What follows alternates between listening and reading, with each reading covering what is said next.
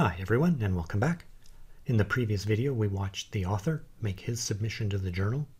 In this video we'll see what the editor sees once that submission was made. Just a warning, this video is a little bit longer than usual as it covers quite a bit of important information about the editorial interface. But when you're ready, let's jump in and take a look. Our editor is Calla Reese, and in OJS the journal editor role is very powerful. Editors can see everything that's going on throughout the journal. They can see and edit all the user accounts. They can temporarily log in as other users on the system and can make any and all decisions about the submissions. Some journals just have a single editor who does just about everything, including working with the authors, selecting the reviewers, doing the copy editing, layout editing, and proofreading. Many small OJS journals on shoestring budgets, or even with no budgets at all, work this way. Other journals are divided into a single chief editor, providing oversight, and with multiple section editors, each of whom takes responsibility for the submissions into their section of the journal. They may also have dedicated copy editors, layout editors, and proofreaders. This is the setup we're going to follow in this course, but it's important to know that OJS is flexible enough to work with any staffing configuration you might need. Okay, let's get down to work. Calla's received an automatic email from the journal letting her know that a new submission has arrived. This kind of automation is just one example of the many ways that OJS makes running a journal easier and more efficient. Here she's logged in and can see all of the submissions she's working with, including the new one from Jalal at the top. Before we take a look at the new submission, I want to go over what you see here on the screen. The options on the left are covered in more detail in the Setting Up OJS 3 course, so I won't cover them here. Along the top, you can see the following tabs. My Queue, where we are now. This includes all of the submissions that are my responsibility as the editor. If your journal has multiple editors, this can help to divide up the work and keep track of who needs to be on top of what. Unassigned includes any submissions that do not currently have an editor assigned to it. This might be the case if an editor has left the journal and withdrawn from a submission midway through the workflow.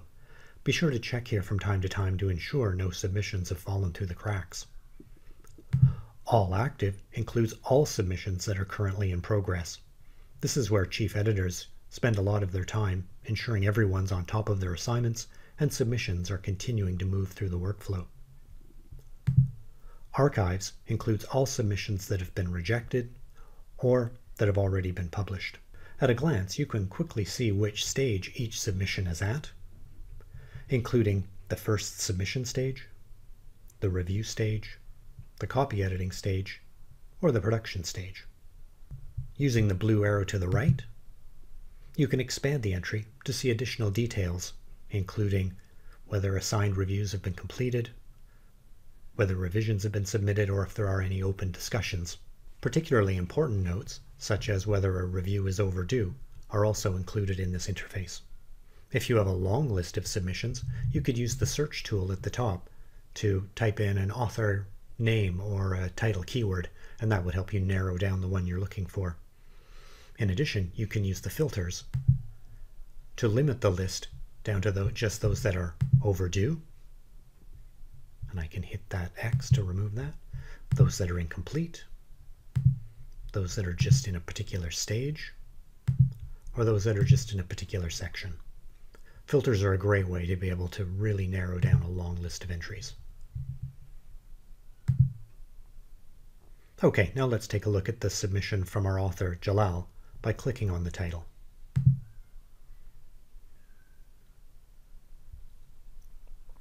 And this takes us to the detailed record of his submission. First, let's go up to the top and look at the metadata link. This opens up a window that includes all of the details of his submission, including which section it's in, and you can easily change that if you think it's inappropriate. The title, subtitle, abstract, list of contributors, a cover image if you wanted to have images for each article, and in this case keywords. And if you wanted to add some more keywords as the editor, you can do that right now. The Identifiers tab is where an identifier will show up once one's been assigned, such as a DOI, but we're too early for that. Next to that is the editorial history. This tracks all of the activities that have taken place for this submission from the time it was submitted right up to the present. There's a few entries here already, and this will just grow over time as it spends more time making its way through the workflow. The submission library is a place where all members of the editorial team could access any files that are uploaded and shared. This is an experimental feature in OJS that we're trying out, and it kind of acts like a shared Dropbox folder for everyone on the team. Now if we move our way down, we can see that we're in the submission stage currently. And below that we can see that there's a submission files panel.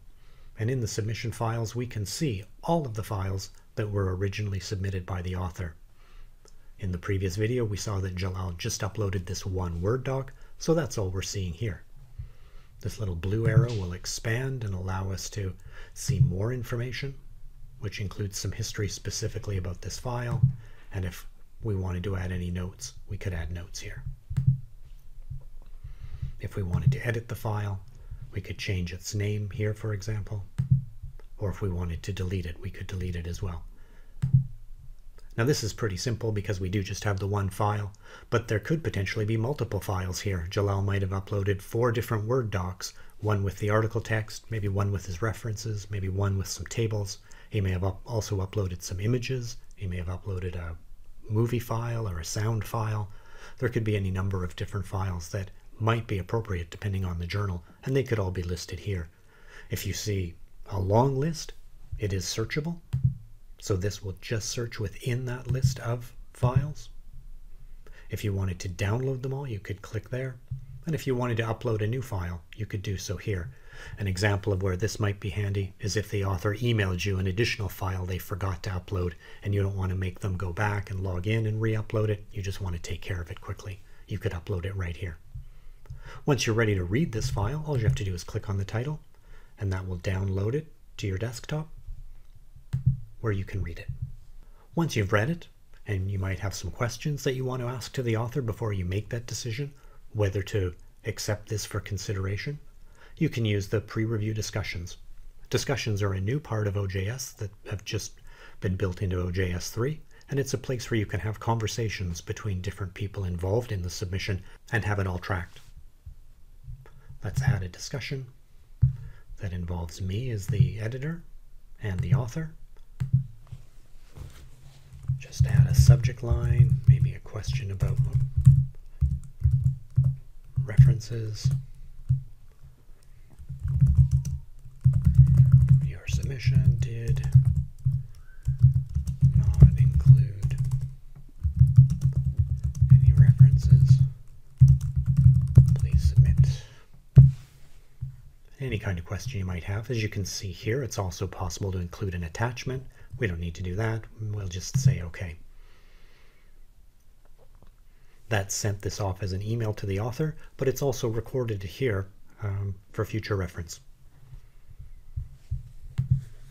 And if we click on that little blue triangle, we've got an opportunity to edit, or we could delete it. Over to the right, we can see some more information.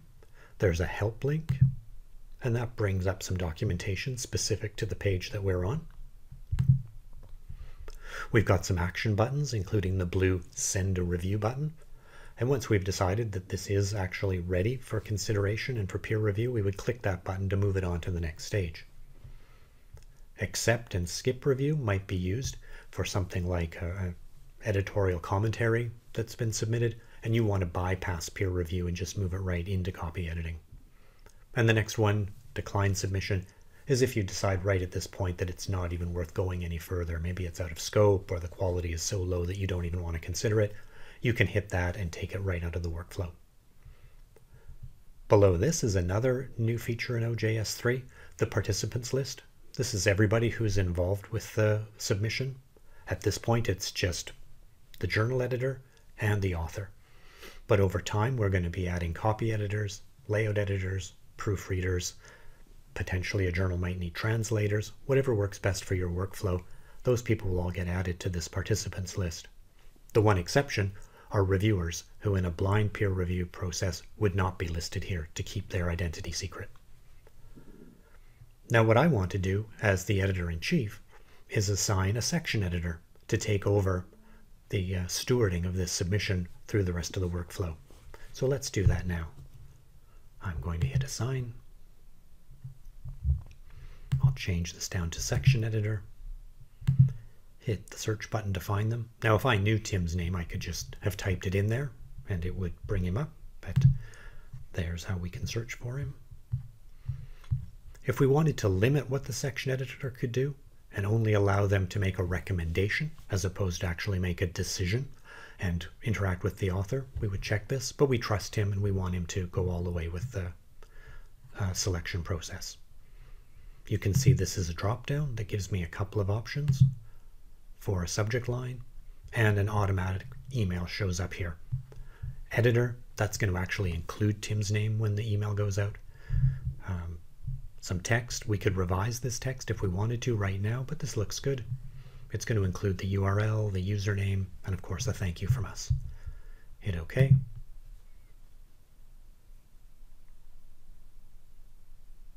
And that's done. Two things have happened. One, an email has gone out to Tim, letting him know that we'd like him to take on this assignment. And as well, we can see in the pre-review discussions, it's been included down here. And again, the communication is being tracked so that we've got an ongoing record of the various discussions. As well, we can see over here that Tim's been included as a section editor. And that pretty much is it for our journal editor. Calla can now leave it to Tim to take on the rest of the work in moving this through the workflow. And we'll see how that works out in the next video. Thanks for watching, and we'll see you there.